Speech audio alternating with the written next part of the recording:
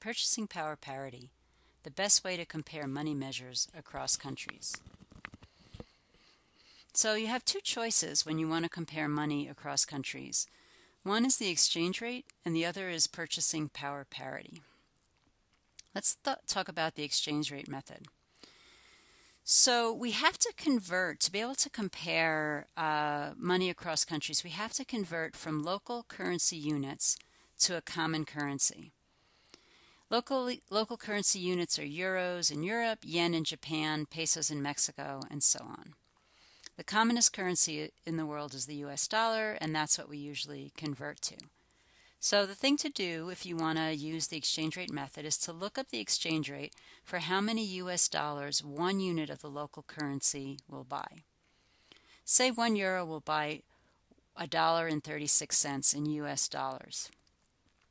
Then you multiply the local currency unit money value by the exchange rate. So let's say you want to buy something that costs 10 euros. Well, you need $1.36 for every euro, and so you just multiply $1.36 times 10, and then you know you're going to need $13.60 to buy something for 10 euros in Europe. Okay, so why don't you try it just to get it comfortable? Say one Mexican peso will buy 8 cents in US dollars. And GDP in Mexico in 2012 was 15.5 trillion pesos.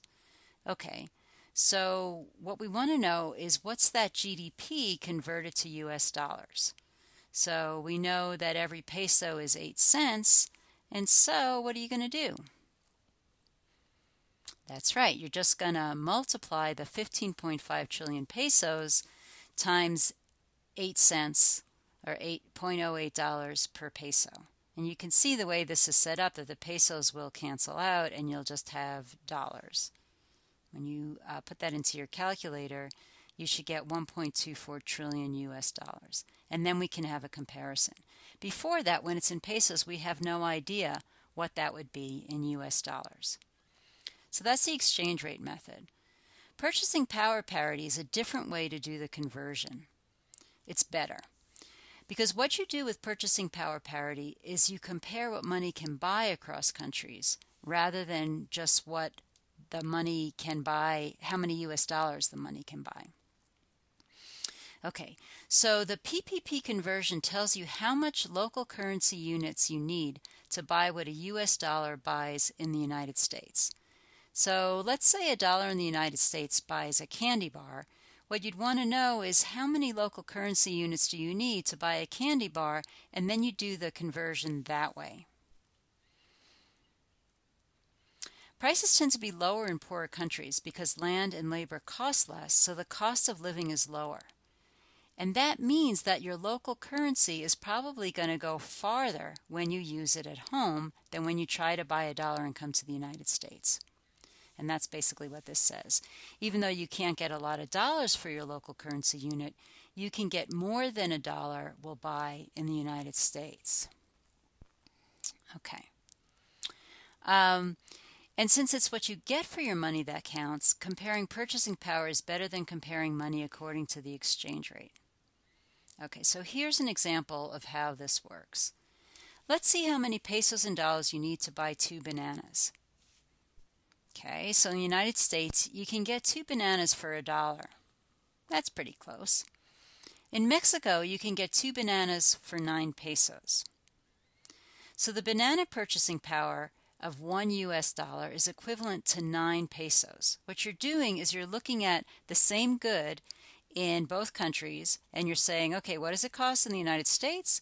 What does it cost in my local currency units, say in pesos in Mexico? And then you're going to use the ratio of those for your conversion factor. Okay, so according to this, each peso is worth 1/9, right? Because for every $1, you need 9 pesos. And so that would mean that each peso is 11 cents in terms of what it will buy in Mexico. Okay, so do you see what I did? Instead of looking up the exchange rate for what you can buy dollars at, I'm looking at what you need to buy something that you can buy in the United States, you know how many dollars that is, how many pesos does it cost? And then I'm doing the ratio that way. Okay, how does 11 cents compare with the 8 cents the peso is worth under the exchange rate method? Okay, so the exchange rate method suggests that I would need 1 divided by 0.08, so I would need 12.5 pesos to buy 2 bananas, but it only costs 9 pesos. So it makes the Mexicans seem poorer than they really are. Is that a big difference, the difference between 11 cents and 8 cents? Well, it kind of is. Right? Because that's about, it's a third lower. Okay, so let's look at it in terms of GDP.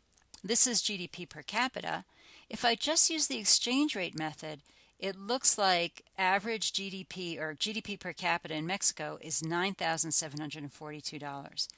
But if I look at it using the exchange rate, or rather the PPP, the purchasing power parity ratio, it's 16,676, so substantially higher. And why is that? Well, it's because, or what does this mean?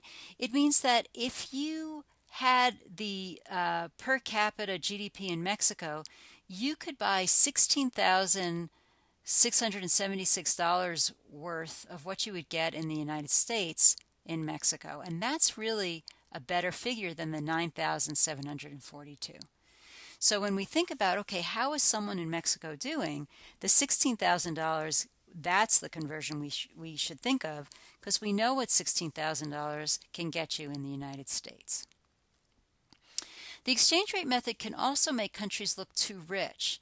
So countries that have high prices, like Sweden, they can get their I think it's a kroner that they have, they can get a lot of dollars for 1 unit of their local currency, but their local currency doesn't buy as much because prices are higher.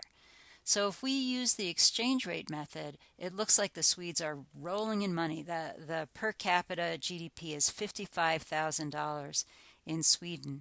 But if we convert to purchasing power parity dollars, they can only buy $43,000 worth of stuff. Okay? So PPP is better. Recall that GDP is the total value of goods and services produced in a country in a year. If you value the goods and services in US dollars instead of taking the LCU value and using the exchange rate, that's basically what the PPP is doing. So it's looking at the stuff that you have, and then it's putting the US dollar, what you would need to buy that stuff in the United States. Okay, so it's a purchasing power unit. Notice that in the examples of Mexico and Sweden that the units are international dollars. An international dollar measures the goods and services that a US dollar can purchase in the US. An international dollar in Mexico or Sweden measures the same goods and services. So per capita GDP compares purchasing power across countries. All right, so PPP is better. All right, so when you have the choice, you want to be using the PPP measure. All right, now I'm repeating myself. Okay, so it tells us the purchasing power of the local currency unit in the country where the currency is used based on local prices. Not what the local currency unit could buy in the United States at US prices. Okay, so it's really a measure of the command of the dollar amount in your own country. And that's it.